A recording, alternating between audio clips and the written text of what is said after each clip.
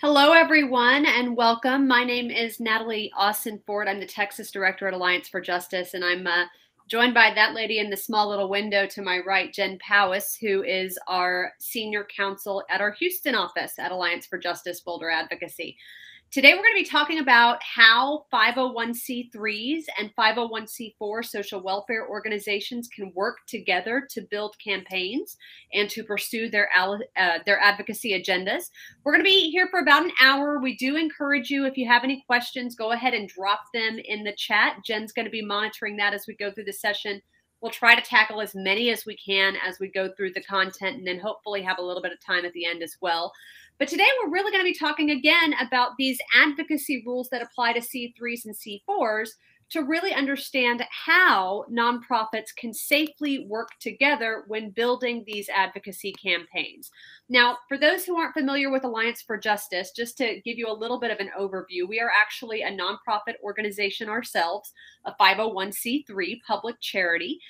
Also, we are a national association of more than 120 organizations that are all committed to progressive values and to the creation of an equitable, just, and free society.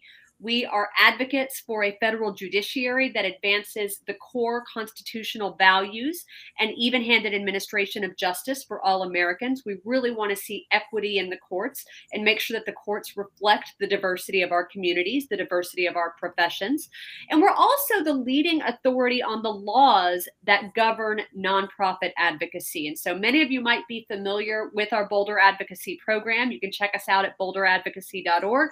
But effectively, we are here as a resource. We offer free technical assistance, free written legal resources, workshops to help you build your advocacy capacity as a nonprofit organization, and also to help you understand the rules that apply to your campaign work, to your political work, to your social justice, your public charity work, so that you can be as bold as possible while staying within the confines of what the law allows. Now, with that, I have to give a little bit of a disclaimer. I am a lawyer. Jen is also a lawyer, but we are not your lawyers. So we can't give any legal advice on today's session, but we're here and very happy to help you navigate these rules, navigate the realities of what it looks like to work alongside different types of nonprofit groups. And again, encourage you to ask questions, but just to give you a little bit of a roadmap of where we're going today, I wanted to start with an agenda. And the first thing that we're going to do is we're going to compare different types of nonprofit organizations and the advocacy activities that each type can engage in. Because again, if you're working in coalition to try to pursue a policy agenda to try to advance your organizational mission, then you need to understand what hat you're wearing, and you need to understand the rules that apply to your nonprofit. So again, we're going to start with that real basic comparison of nonprofit types and permissible advocacy activities.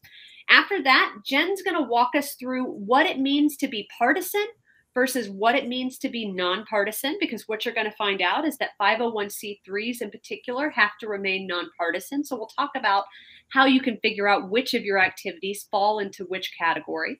We'll then talk about general principles that govern how 501c3s and 501c4s, other types of nonprofits, can have relationships, how they can work together.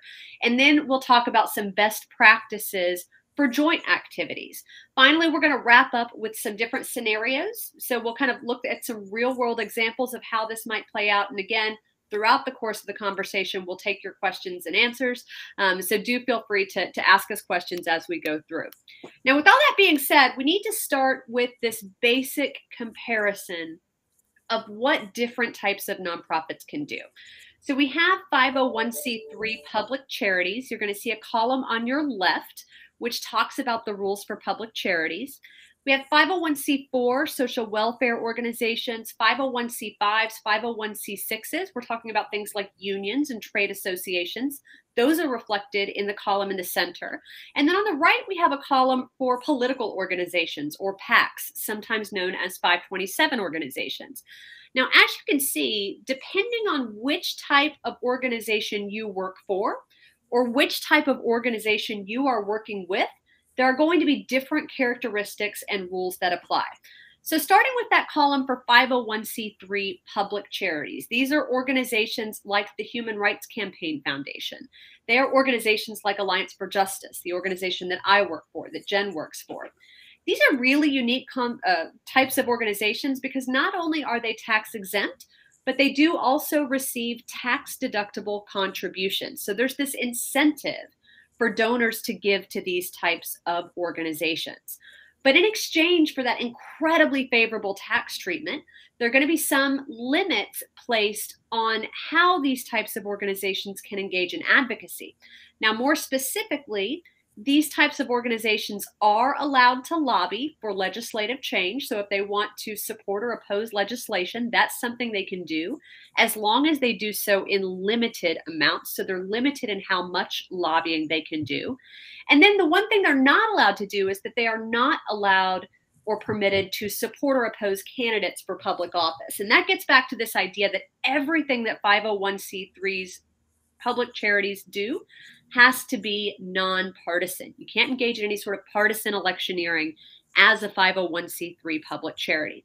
Now, that's different than the rules that apply to C4s, C5s, and C6s, groups like the Alliance for Justice Action Campaign, the Human Rights Campaign, SEIU.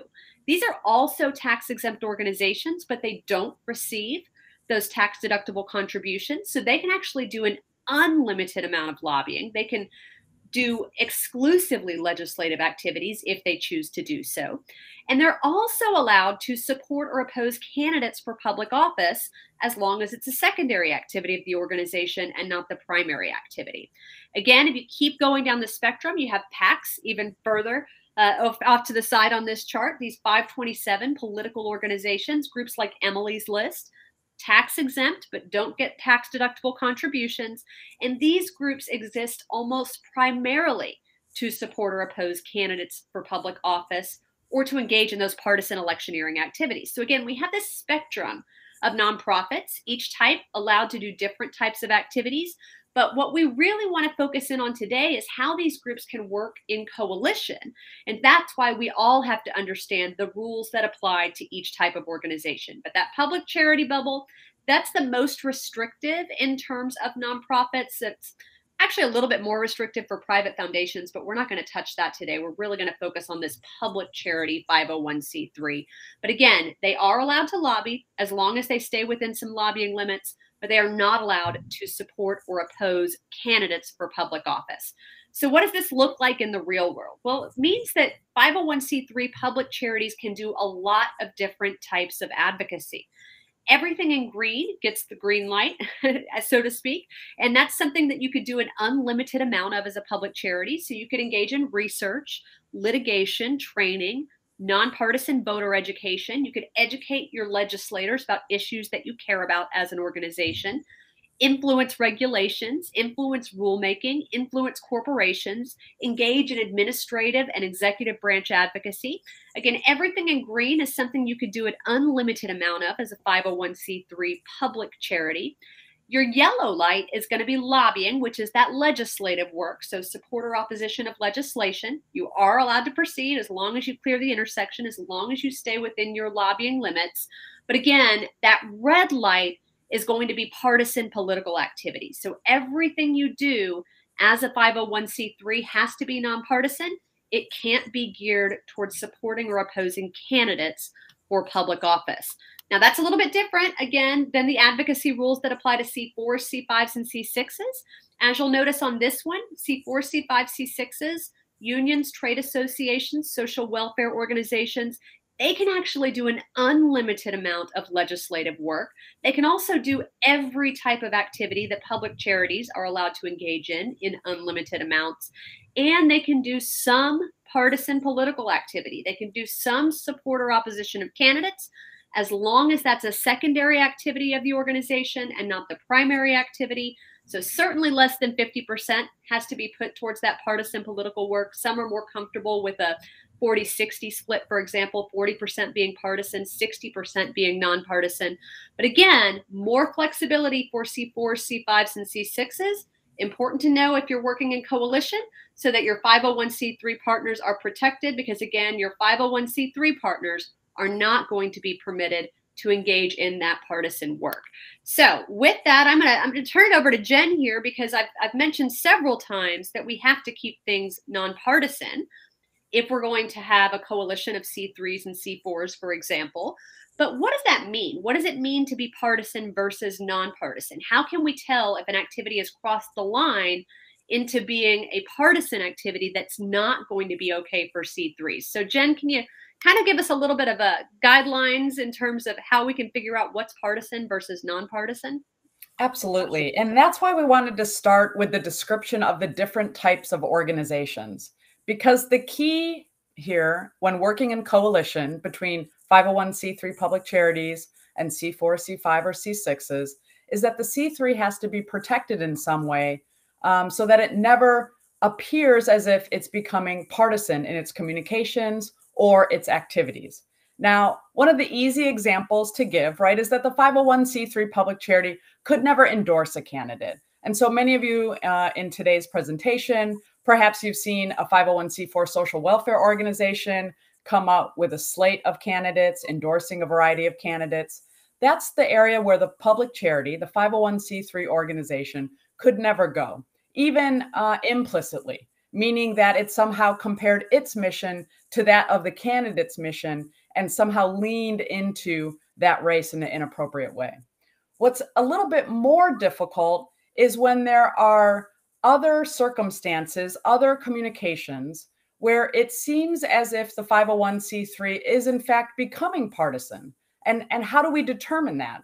But unfortunately, all we have from the IRS is what's called the facts and circumstances test.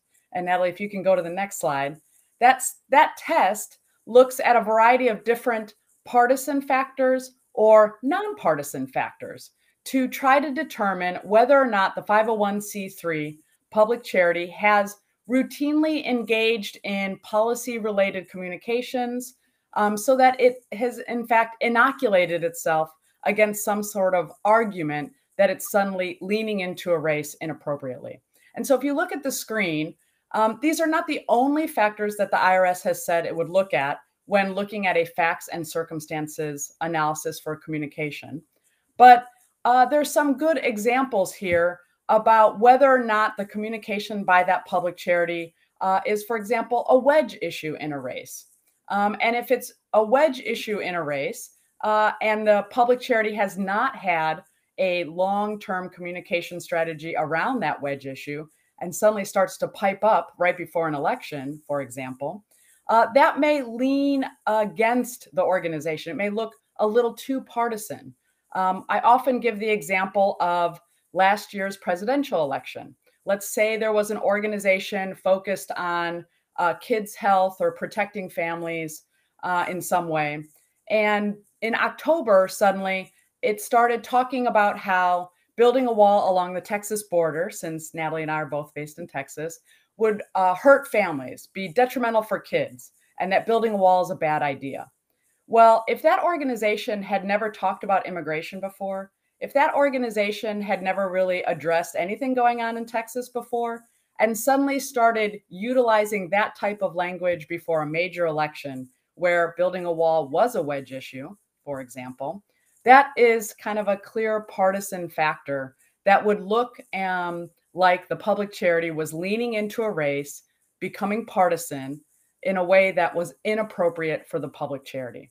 Now, take that similar example.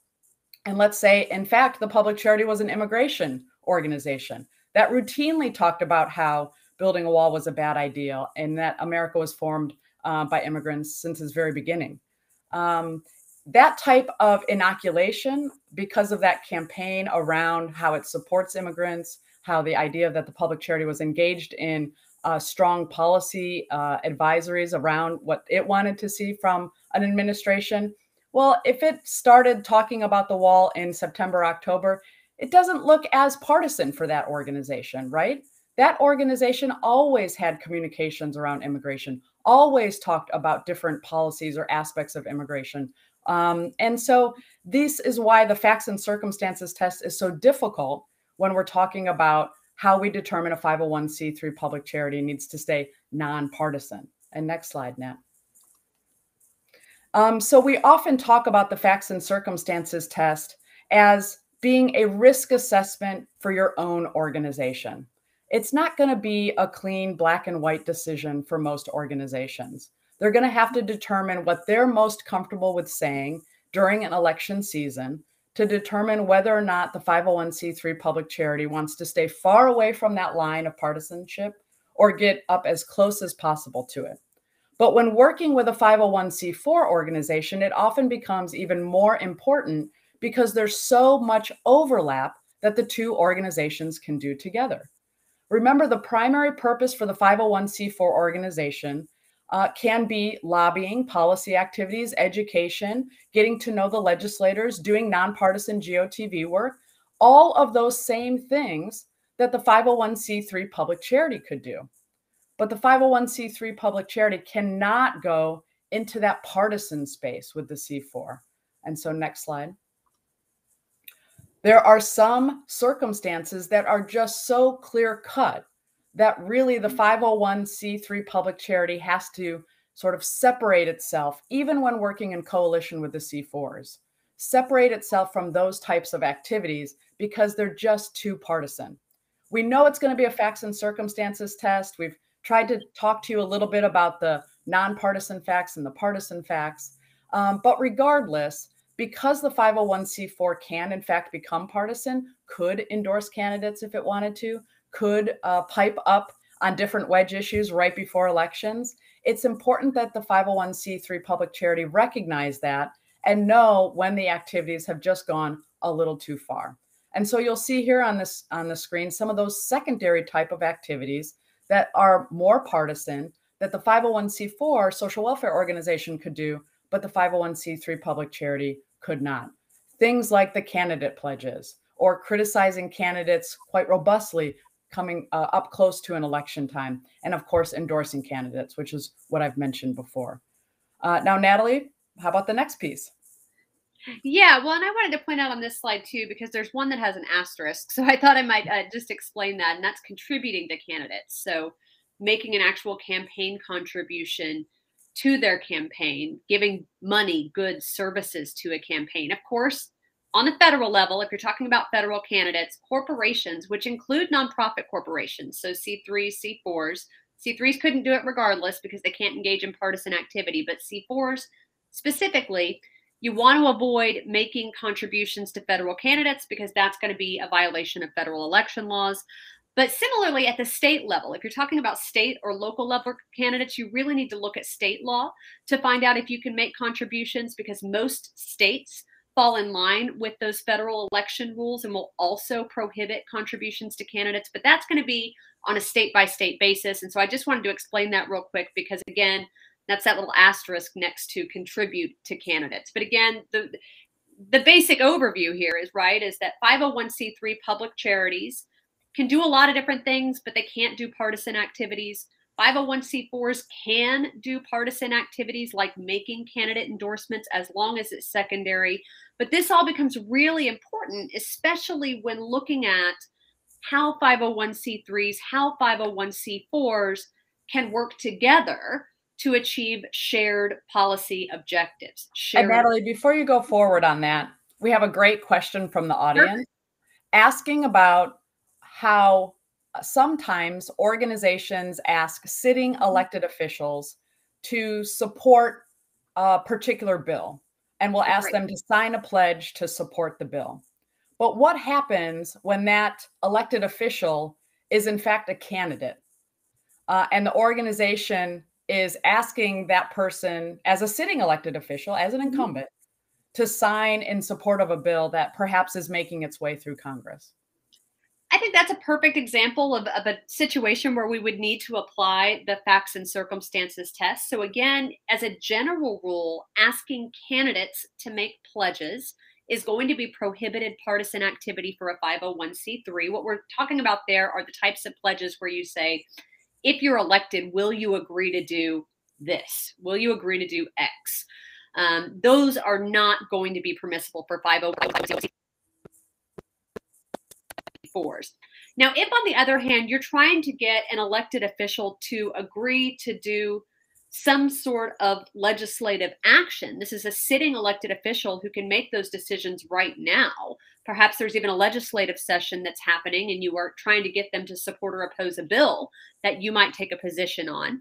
You can certainly talk with them. You can certainly work with them, try to convince them to support that bill, to oppose that bill, if that's what the case may be.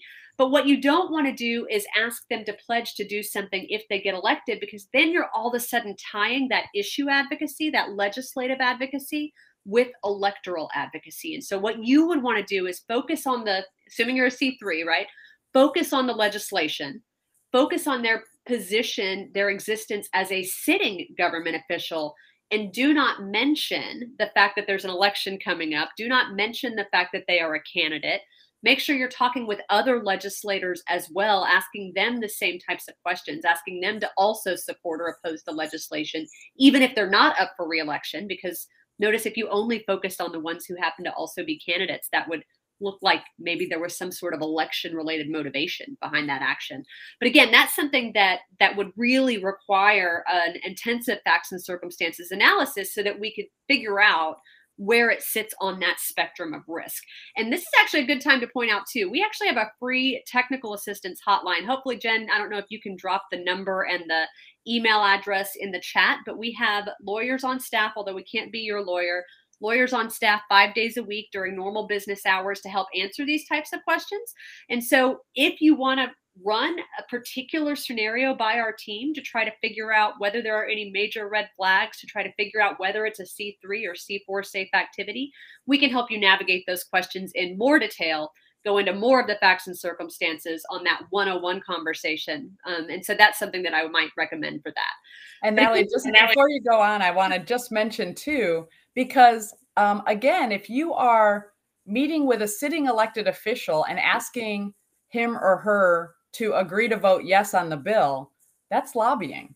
And so if the rules around lobbying are new to you, we like to think about this presentation as our sort of 301. This is pretty advanced when C3s and C4s are working together in coalition.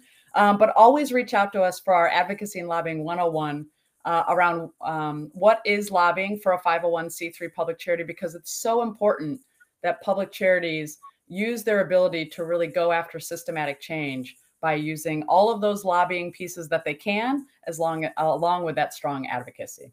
And that's also that 101 presentation is also a great way to figure out how to measure your lobbying limits as a C3. And so that's definitely a good pointer there. But again, kind of advancing it beyond that, talking about how C3s and C4s can work together, with each other or potentially with other types of groups like C5, C6s, PACs. One of the things that we like to talk about as a general principle is what we call our uphill downhill rule. And the idea is, again, C3s are not allowed to engage in partisan electioneering. They have to make sure that all of their resources, all of their activities are used in a nonpartisan way. In other words, they can't be giving their resources to C4s and C5s so that they can then be used for partisan purposes, because that would jeopardize the tax exempt status of the C3. And so what this slide basically tells us, and what this rule basically tells us, is that it's going to be a lot easier when working in coalition, when working with affiliated organizations, to transfer resources downhill from a C4 to a C3 than it is to transfer resources uphill from a C3 to C4. So if you think about jogging, if you think about riding a bike, a lot easier to go down than it is to go up. And again, when we're talking about C3s, if they want to share their resources with the C4, they have to put firewalls in place. They have to put kind of understandings and agreements in place to make sure that none of those resources are going to then be used for partisan political purposes. Now, C4s, because they are allowed to do everything that C3s can do, C4s could potentially just give a grant to a C3. They could potentially just give cash to a C3, because there's nothing that the C3 could do with that money that the C4 would be prohibited from doing itself. And so a lot easier, again, to transfer resources down from a C4, C5, C6 to a C3 than the other way around. Another general rule that we often talk about is the shadow rule. In other words, when you join a coalition, when you are working for affiliated organizations, so for example, Alliance for Justice has the Affiliated Alliance for Justice Action Campaign, you always need to understand that your shadow follows you into whatever work you're doing. And so let's say that there's a coalition. There was one here in Texas recently that was trying to get a bond passed to help raise funds for public schools in the area. And there was a coalition that came together that had a lot of C3s, a lot of C4s, other types of organizations that were involved as well. But every single organization that was part of that coalition needed to understand that its shadow followed it into that coalition work. And so just because a C3 joined a coalition that also had C4 partners does not mean that it somehow then gets to reap the benefits of the rules that apply to C4s.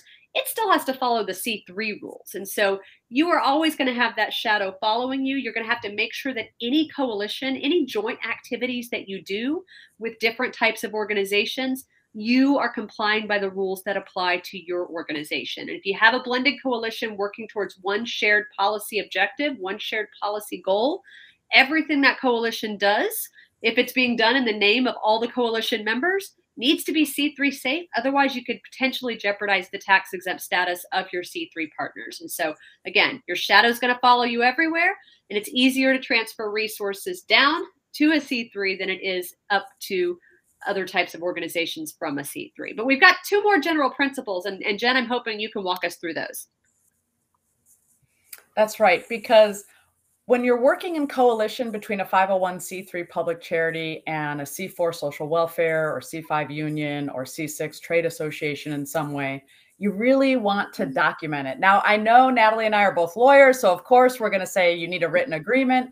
But at boulderadvocacy.org, we have some great sample agreements, including a coalition checklist that provides sort of basic rules of the road for protecting the 501c3 public charity when it's working with organizations that don't have the same types of restrictions around that partisanship. Now, that's not to say that every coalition has to worry about becoming partisan. Many 501c4 social welfare organizations can be formed to, for example, simply initiate a ballot initiative, or perhaps just engage in lobbying and education. It doesn't mean that the 501c4 will always engage in partisan work, but the 501c3 public charity, because it has that restriction, needs to be incredibly mindful when it is sharing any of its resources, when it's sitting at the table with different types of organizations. And we think, from Boulder Advocacy's standpoint, that thinking through some of the scenarios, writing down your operating agreement, writing down how you're going to share the list of names that y'all generate, document this relationship. It's going to help protect you in the long term. And then finally, it's kind of a CYA, right, Jen? Absolutely. That's if you right. ever get called out, you've got the paperwork to back yourself up. That's exactly right. And so often, right, coalitions come together a little bit informally. Coalitions don't necessarily create their own brand. Instead, they speak with the brands of everyone that's been sitting around the table. And so because the C4 organizations don't have the same sort of restrictions on what they can say, it's just important for that 501c3 public charity and the staff of the organization to recognize that it needs to be mindful of protecting its brand, making sure that it stays nonpartisan throughout all of the communications. So the fourth rule for what we have when we talk about coalitions between 501c3 and 501c4 organizations is to always know what hat you're wearing. Many organizations have an affiliated structure, meaning that the 501c3 and 501c4 share the same brand. And in fact, it is permissible to share employees, websites, email address, etc., so long as you've followed rule number 3, which is document, and your back office is taking care of it. But it's also important that you create some sort of compliance or governance structure to advise the staff when they're playing in what space, right? So what hat is that staff having on when they're working in an affiliated structure between 501c3 organizations and C4 organizations? So those were our basics, right? Those were the general rules, the different types of nonprofits, what the different types of organizations are allowed to engage in, depending on their tax exempt status. So now we wanted to get into some specifics about specific activities, joint activities that you could potentially work on together with a blended coalition of different types of nonprofits and kind of walk through some of the considerations to think about with each of these types of activities. And so our first activity that we're going to talk about is lobbying. Again, 501c3 organizations are allowed to lobby, specifically public charities, right? Public charities are allowed to lobby as long as they stay within lobbying limits. C4s can do an unlimited amount of that work. What is lobbying? Again, refer back to our 101 training if you need help with that. Email us at advocacy@afj.org and we'll help hook you up with one of those trainings at some point in the future. But effectively, lobbying is supporting or opposing legislation, right? So it's all that legislative work you do to try to get bills sponsored, to try to get bills passed, to try to get bills defeated. Any of that work that you're doing on the legislative level, it's possible that it's going to count as lobbying. So you need to track that and stay within your lobbying limits as a C3. Now, again, C3s and C4s are both allowed to lobby for or against legislation, C3s in limited amounts and C4 in unlimited amounts. Again, C4s could engage in lobbying as its primary purpose activity, and that's what many C4s choose to do.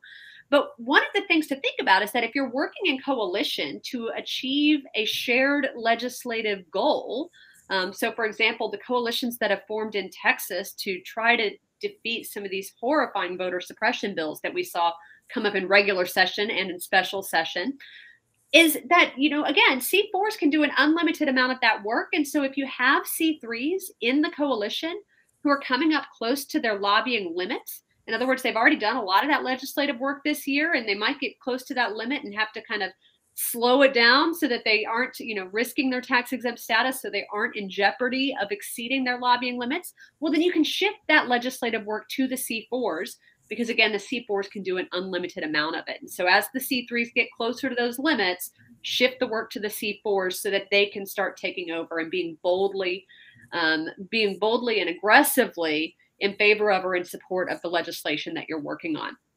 What you want to do if you're in coalition on these, though, is to focus on the policy issues. So, don't focus on how the lawmakers might be up for reelection. Don't talk about voting for lawmakers now or potentially in the future based on their votes on bills. Because, again, you got to keep all these joint activities nonpartisan. And so what you want to do is when you're working in a joint coalition, C3, C4s, other types of org around the legislative issues, don't align your policy positions with those of candidates and political parties. Also, don't align your policy positions and talk about your policy positions in conjunction with a discussion about the election.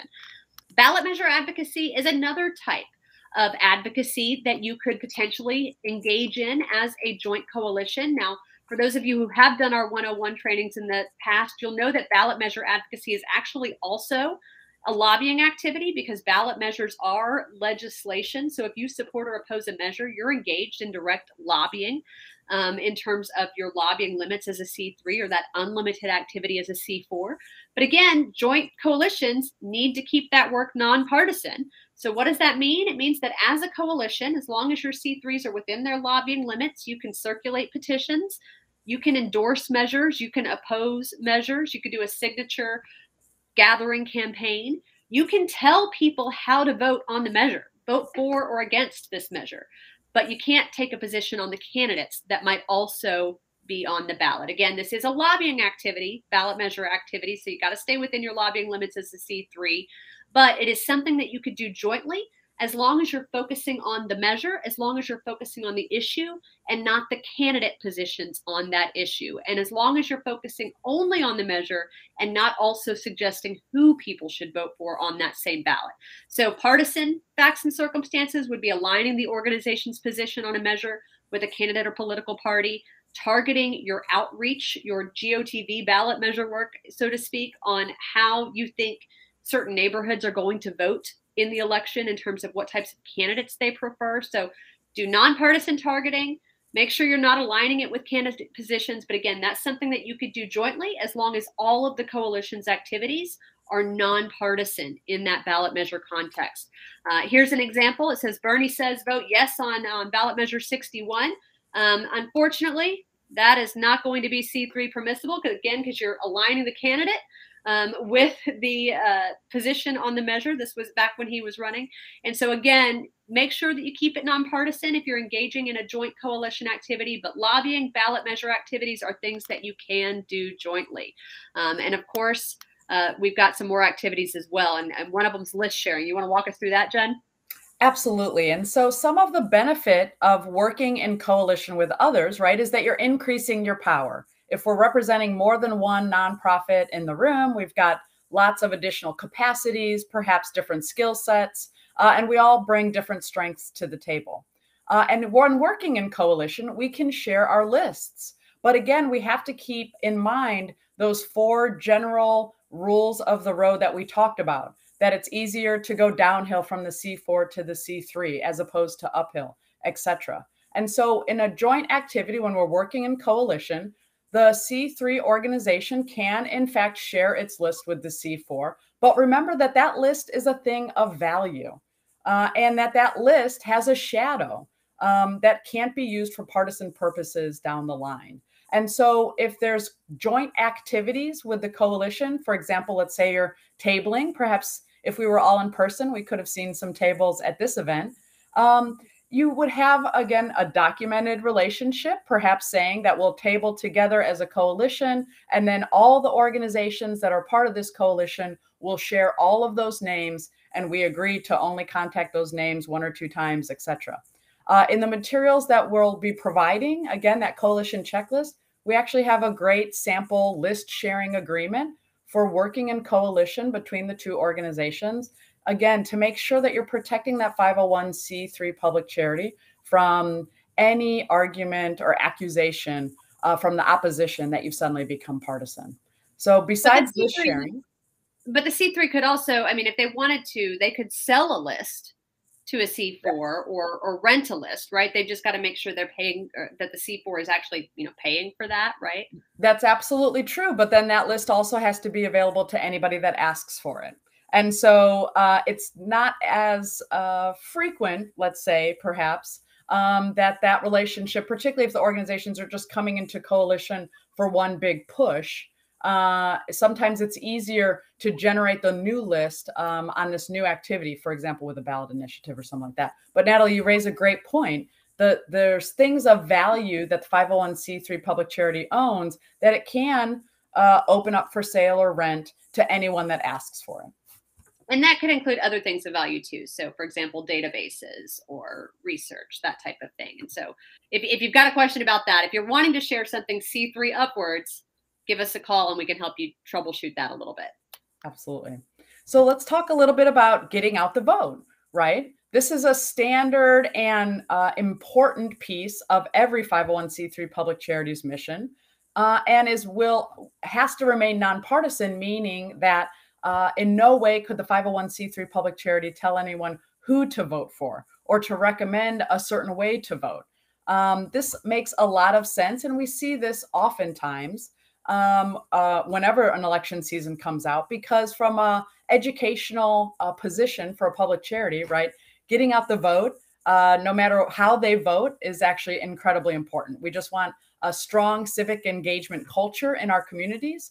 And so getting out the vote will always be permissible for coalition works, when the organizations are working together, along with just the 501c3 public charities.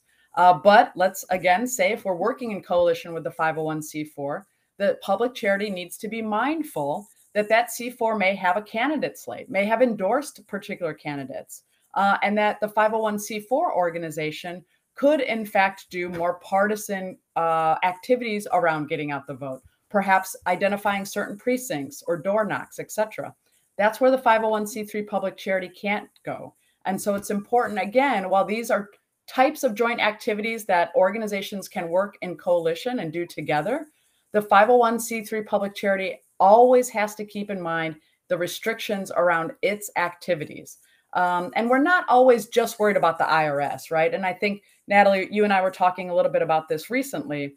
There's a problem around reputational harm. If it looks like the public charity has strayed too far partisan, it could be around your ability to raise dollars, because your reputation could be harmed if it looks like the public charity is in fact leaning into a race inappropriately. But back to this getting out the vote pieces. Here we go again with the red light, yellow light, green light analogy, because while general get out the vote activities will be nonpartisan, right? So the one on the bottom, vote, it's easy, come out to vote, learn how to vote here, etc. All that type of language. That's always permissible for coalitions or for 501c3 public charities. Once we start comparing the mission of the organization with how we want someone to vote, that gets much trickier. And in fact, we know from the IRS that encouraging people to vote pro-choice, you see there with the red dot, right, is too partisan. That has been determined already, that that's an automatic partisan analysis for an organization to say vote pro-choice. It would indicate which candidate the person should vote for. And so this would be a prohibited activity for 501c3 public charities to go into. Now, the yellow bucket makes me quite sad as an active environmental advocate. Vote for vote against climate deniers, for example, or vote the green ticket, things of that nature. Well, that's getting into some risky conversations for a 501c3 public charity when conducting its get out the vote activities. Again, because it looks as if the 501c3 public charity is comparing its mission to that of a candidate's position. And that's what the public charity can't do. So leave that one maybe to your 501c4 friends. Nat? I think another activity we could potentially team up on is redistricting. And I know that in Texas, this is a very hot topic right now. I'm sure that is the case across the US in whatever state that you're working in. But again, if you join in coalition to do redistricting work, you need to make sure that you're doing it in a nonpartisan way. So what does that look like? Well, it means not referencing candidates and political parties when you're talking about how you think districts should be drawn. It means working towards the general idea of preserving fairness and keeping together a community of interest, as opposed to advocating for boundaries that are designed to flip seats or that are designed to save seats for one particular political party. It means, to be nonpartisan, that perhaps you recommend boundaries that follow existing political subdivisions or natural boundaries, as opposed to recommending boundaries that are more partisan. In other words, kind of geared towards getting certain types of candidates elected. And it also means being nonpartisan, advocating for compact and contiguous districts, as opposed to random sprawling districts that are clearly partisan gerrymandering attempts to maintain the perhaps leading party's lead in a particular state. But again, if you're going to do redistricting activities, if you're going to do them with C3s and other types of organizations, or as maybe just a C3 coalition, got to keep them nonpartisan, talk about fairness, talk about equity, talk about the need to preserve communities of interest, but don't try to flip seats, don't try to maintain seats for certain political parties, because as soon as you start trying to draw the districts in a way that leads to certain outcomes in terms of which candidates get elected, that's when you're getting into a real red light territory for a 501c3 organization. So avoid that partisan redistricting activity. Here's an example, a coalition in Texas called Houston in Action. All of our examples, for the most part, are going to be Texas examples because that's what we know. But it's made up of a lot of different types of organizations. There are some C4s involved. There are some C3s involved. There are some organizations that have affiliated or some groups that have affiliated organizations within them. So they have a C3 arm, a C4 arm, a PAC arm, for example. But the coalition as a whole is really all these groups who have come together to strengthen community engagement, civic participation in the Houston region. Houston in Action actually retweeted a tweet from a 501c3 here in Texas called the Texas Civil Rights Project, talking about fighting for fair maps and the need to testify at a committee hearing. Now, the legislative work that you do is going to be considered lobbying. So if you're in a state like Texas where redistricting is done at the legislative level, you might have to be, watching those lobbying limits as well. But again, as long as you're talking about fair maps, as long as you're talking about giving testimony about preserving those communities and really making sure that everyone has a voice in the government that serves them, then that's something you can talk about as a C3. That's something you can do in a joint coalition. But again, be really careful because that redistricting is necessarily tied to elections. And so avoid any sort of partisan communications, avoid any sort of partisan messaging, because that would put the C3s at risk. That's right. And so finally, we wanted to address this idea of joint activity being just one website. And with today's world, right, any kind of coalition that comes together, often the first thing they do is they purchase the website, which is absolutely permissible. But again, this presentation has been really focused on an overview of how we protect the 501c3 public charity because it can't become partisan. And so it's important to recognize that if the C3s are at the table with one type or just one joint website, that the C3 shadow follows it to that website, right? That the public charity would be responsible for content on the website and could be responsible for any linked content. The reason why that's important is because, for example, the coalition website couldn't have a direct link to see who our 501c4 social welfare organizations have endorsed in next week's election, right? That is clearly prohibited for a website that is jointly owned by a 501c3. And so there are special rules that are utilized for affiliated organizations. And the example that you see on the screen is actually one from Planned Parenthood where they do a little pop-up window, right? You're leaving the C3 space now, you're going over to the 501c4. And we know from the IRS that that's enough. That sort of break in time between the two organizations is enough. So if you're working in coalition with others and you really want to maximize your voice in some way, and there is some partisan content that you're trying or struggling with how to work out in this sort of social internet space, give us a call because there's special rules that apply. But in general, again, remember those 4 rules that we talked about earlier in the presentation: the uphill downhill rule, the shadow rule, and the document. So Natalie, let's go into some scenarios because this is actually the fun part, right? And so I'm going to read out a scenario and then we'll just kind of have a little conversation about it. Please remember, we are looking at the chat. If you have a question about some of these activities, we're happy to answer them. And then some of the materials that we've been talking about, obviously, will also be available for you. But Nat, let's talk about this first one, right? Let's say we have a state that has 2 coalitions of progressive groups, one led by unions and very engaged 501c4 social welfare organizations, and it's on redistricting, and they're focusing on drawing lines to enable more Democrats to win seats. But the second coalition is one that's led by C3s, and it's focused on redistricting education as well and drawing fair maps. But can the 501c3 join both coalitions? I think given these facts and circumstances, right? So given this particular factual scenario, it's certainly going to be okay for the 501c3 to join that C3 coalition that's focusing on fair districts, fair maps, because it seems like that activity is going to be nonpartisan. So I would say absolutely go ahead and join that coalition as a 501c3 public charity.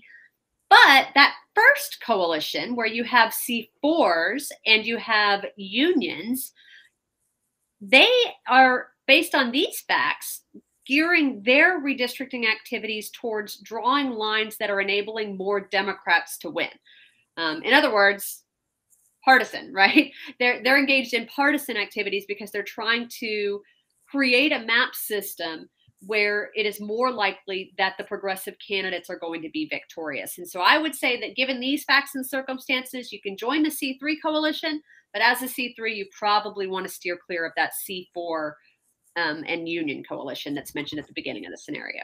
Right. And we wanted to lift this one up in particular because the Supreme Court a few years ago, right, said that any state could, in fact, use partisan analysis when drawing their own maps. And so it really puts some of the 501c3 public charities in a little bit of a pickle.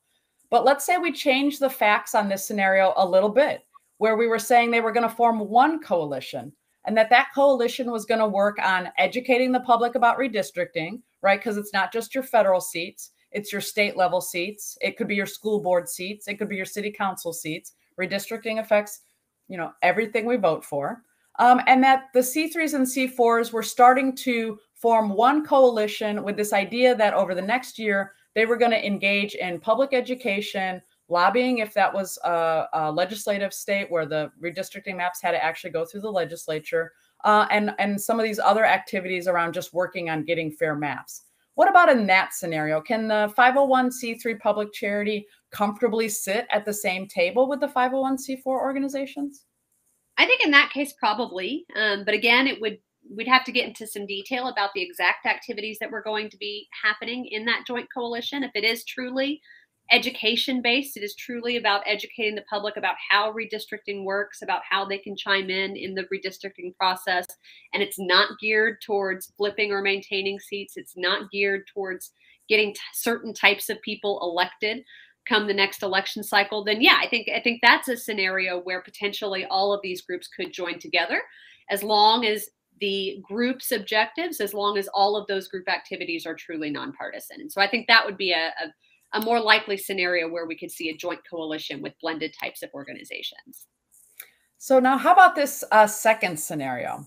We have a large group of voting rights organizations deciding to join forces to form a coalition dedicated to educating voters about the electoral processes and reminding them to show up at the polls on election day.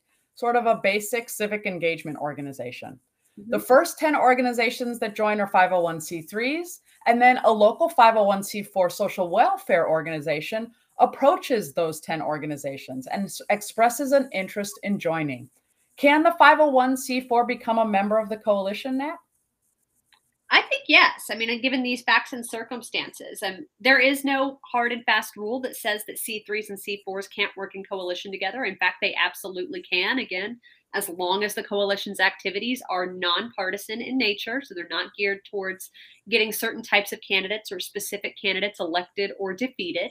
And so here, yeah, I mean, as long as the C4 is going to be engaged in nonpartisan work as part of that coalition, then it could safely be a member. I think the bigger concern is for the C3s. And so if the C3s are already in this coalition and they're trying to consider whether to bring a C4 on board, they might want to look at that C4. They might want to have some sort of agreement in place to CYA, so to speak, but to make sure that the C4 doesn't use any of the coalition resources to advance partisan goals, to make sure that the C4 isn't speaking on behalf of the coalition in a partisan way.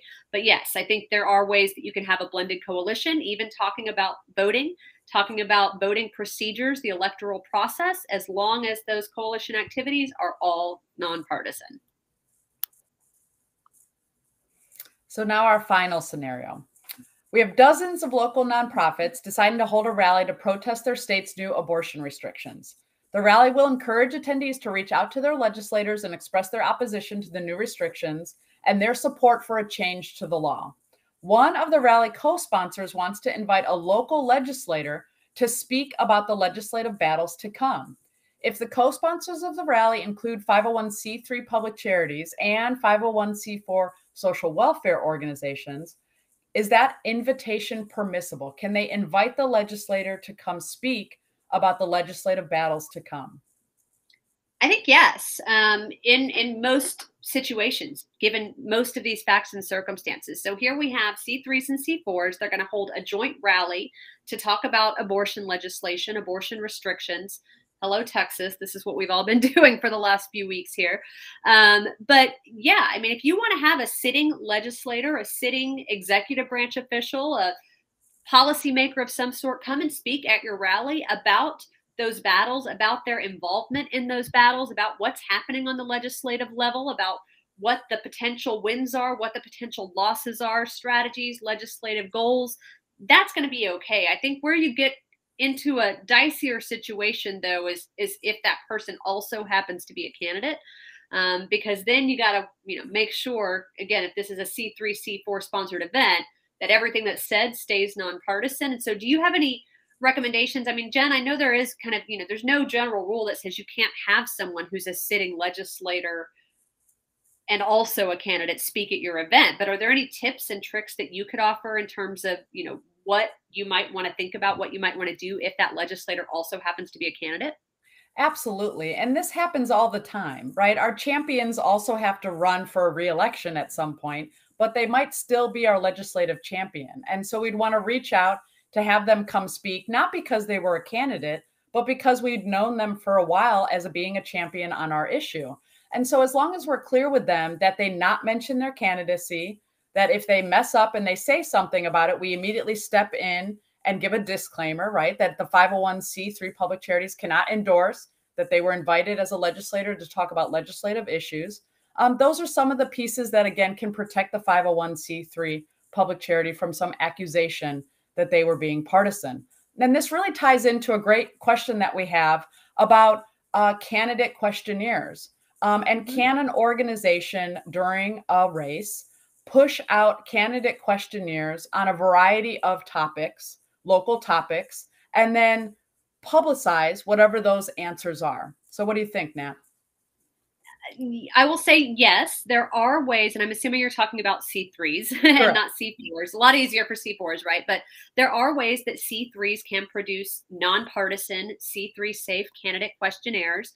There are kind of different guidelines that the IRS has suggested, depending on whether those responses are going just to members or perhaps they're going towards other types of community members as well. But given these facts, we're talking about a publicly distributed candidate questionnaire. Some tips and tricks here. You've got to cover a broad range of issues, because if you cover just a narrow range of issues, it becomes very easy for individuals to compare your organization's position on the issue with where the candidates stand.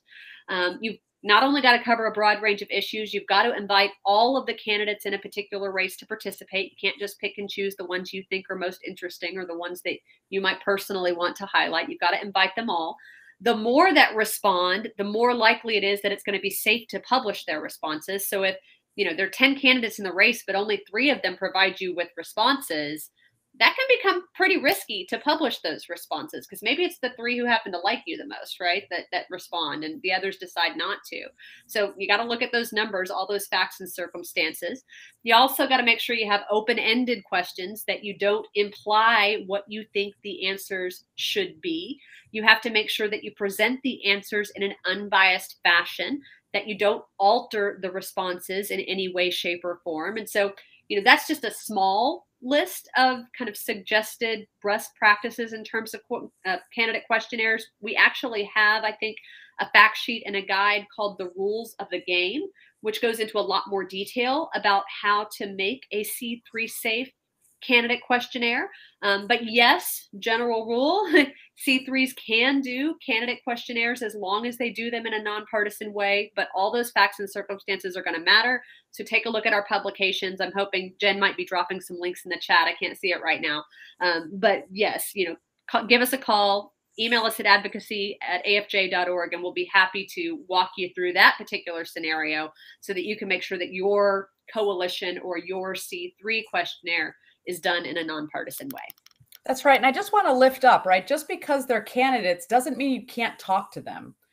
During an election process, the nonprofit public charity may want to do candidate education. Reach out to every candidate and tell that candidate who you are, what you stand for, what are the problems you see in your community, and some of the suggested solutions that you have. Don't imply that you won't vote for them if they don't agree with you, but use it as an opportunity to educate them about what you care about and what your community cares about. Some of these things are absolutely permissible for the 501c3. And so we wanted to really lift that up at the end there with the candidate piece, because the coalition work that C3s and C4s can do together is actually quite a lot. 501c3 public charities can be very bold in their advocacy, and their lobbying limits are really quite generous. Sure, we say that that's limited, but what we mean there is that you just have to measure it and report it at the end of the year on your 990 to the IRS. We encourage you to, if some of this is new to you, again, please do reach out to us.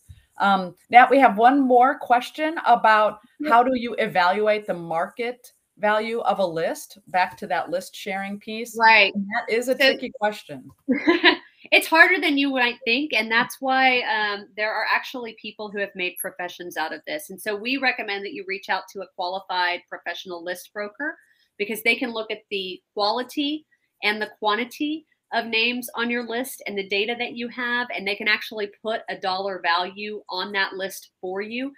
That'll give you some cover. So as opposed to just you as an individual saying, I think this list is worth $5,000, you'll get an actual qualified opinion on it that you can rely on a lot more safely. And so I would recommend in that situation to reach out to a list broker to figure out what the fair market value of your list might be. But, before we wrap, I do want to mention we have a new podcast. Jen and I might be a little bit biased because we both happen to be on it, but wherever you get your podcasts, whether it's Apple or Spotify or anywhere else, check out the rules of the game. You can also go to our website, boulderadvocacy.org, to find all of our free written legal resources in our resource library. Again, there's one called The Rules of the Game, which is all about election rules. But the one that's most relevant for today's conversation is actually called The Connection. And that's about creating and operating and working together with C3s, C4s, other types of organizations, and political organizations. We also have some capacity building tools. But I think that, the last thing that I want to mention before we wrap, we're down to the last 30 seconds here. We have offices across the U.S. We have lawyers across the U.S., and we are here to help. Free technical assistance for any nonprofit, any shape, any size. And so do reach out to us. That number in the center of the screen towards the bottom, 866-675-6229. You can call it right now, and there is someone on call who will get back in touch with you pretty quickly to help answer your advocacy-related nonprofit questions. But if you're more comfortable with email, just email us at advocacy@afj.org, and we will help you out that way as well.